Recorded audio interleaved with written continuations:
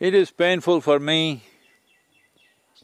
to see that the avarice and the greed of East India Company, which came to this land in 1700s,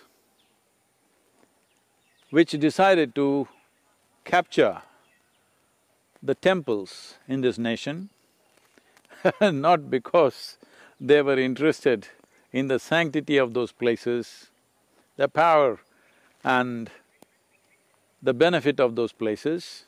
They were interested in the wealth, the gold, diamonds, money and the land which the temples held. That vulgar act of taking over Indian temples, unfortunately, is continuing till today after 74 years of independence. This is very painful because a temple is not a place of prayer, it is the soul of this community. In Tamil Nadu, most towns were built holding temple as the center and the main piece. Town evolved around a temple. It's not the other way around, that you built a town and then the need for temple came, no. First built the temple and then the town happened. This is why they call temple towns.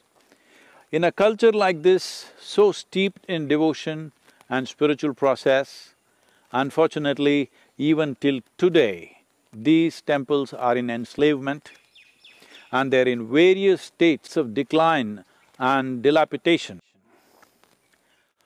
Well, if they had demolished the temples, people would have built it back.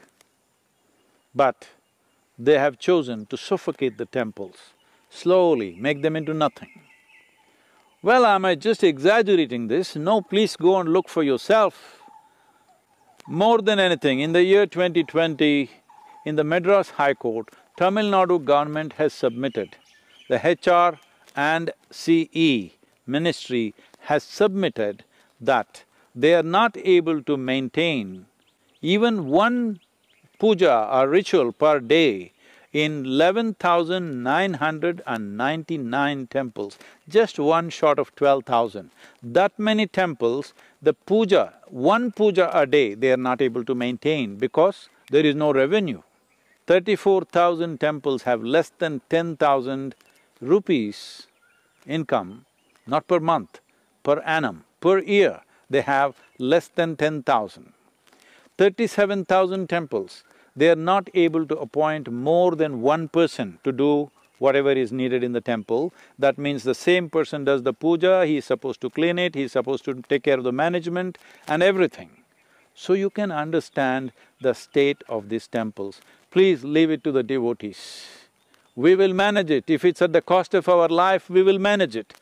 How to do it, the complexities of it, we will look at that later. First thing is, the government should show the intent that the temple should be managed by the community, not by the government, in my understanding of what is secular. Secular nation means a religion does not mess with the government and the government does not mess with the religion.